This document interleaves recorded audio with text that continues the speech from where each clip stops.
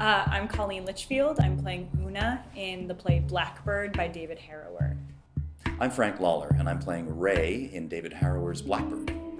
I'm Kimberly Loren Eaton, and I'm the director of Blackbird by David Harrower at Harlequin Productions.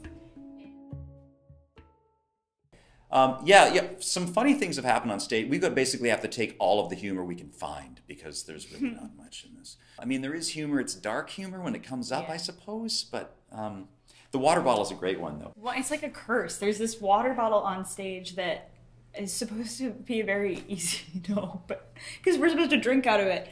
Every time we use it, one or both of us can't, and there's like what feels like a million years, but it's probably only like 10 seconds is still a long time of trying to open a water bottle on stage, giving up, and then just gesturing I guess I'll be for the thirsty. rest of the time, and then trying not to break. But yeah, it's kind of a cursed water bottle. When the show ends, we're pretty drained, so I've made it a priority to have like a really fun come down playlist for the dressing room when I'm taking all of this off and going back to normal, to just have some fun jams that I can sing along to and dance to that are fun.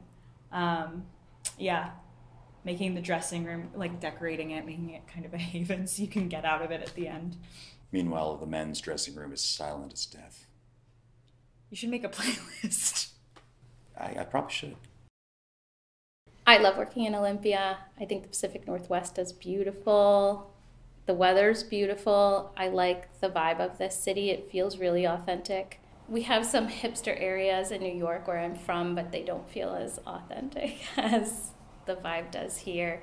People are very welcoming and chill. I'm from Brooklyn. I live in Brooklyn in New York, which is kind of like, I feel like it's trying to be Olympia, but it's really self-conscious and expensive about it.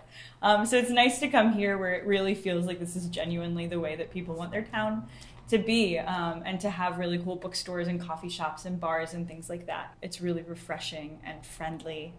I really like, going out on the town after rehearsal or getting up in the morning and spending a lot of time in coffee shops and getting to know the baristas and going to the park. We run lines a lot in the park quietly for this play because there are some disturbing things that people can pick up. Downtown Olympia, it's interesting because it's kind of like Portlandia squished into a much smaller town, but the same amount of stuff.